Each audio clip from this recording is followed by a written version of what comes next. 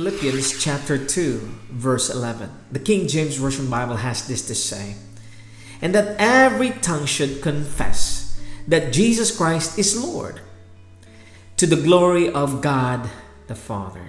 You see, friends, Jesus is the Son of God. He is not the Father. The one true God is our Father, the Father of Jesus, the God of Jesus. Jesus was exalted by his Father.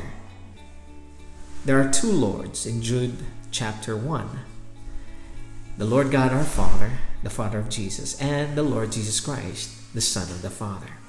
You see, if we believe what the Scripture is telling us, we will not be confused.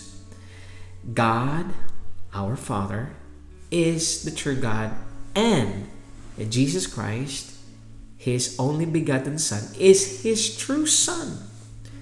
Why am I emphasizing this? Because the world today teaches that Jesus is not the true Son of God, that Jesus is another God, that Jesus is confused as the Father. May we all come into the acceptance and understanding of the plainest rendering of Scripture, and that every tongue should confess that Jesus Christ is Lord, to the glory of God the Father, two divine beings, the Father and His Son.